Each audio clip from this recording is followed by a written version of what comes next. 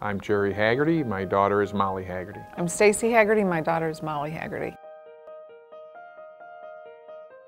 She started playing in grade school. You can start playing in 5th grade. Wisconsin was always in the picture, but Molly had a unique perspective, being able to see the inside and out of where her sisters were. That was good and a bad thing. And the more she looked at Wisconsin, the more she saw that Wisconsin really checked the box in really everything that she was looking for, from the academics to the coach to the culture. And that's really what became obvious over time, that Wisconsin was the obvious choice for her. With her being the youngest, and we did everything for her, that we'd be hearing from her all the time, and we'd never hear from her. Like, she's adjusted so well. The team has helped her so much that she's just matured so much that way, that she doesn't need her hand held anymore, She's grown up a lot, yeah, absolutely. In just a short amount of time. Not hearing from her proves to us so far that she's really made that step into college and growing up as a person. Kelly and his staff are the real deal. The way they recruited her,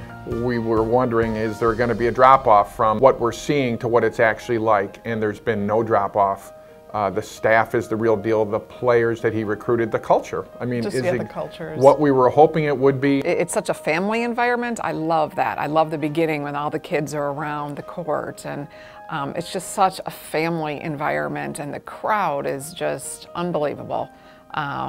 Really feels like home. But there's so much more that she's going to come away with than just high-level volleyball. So we're really excited.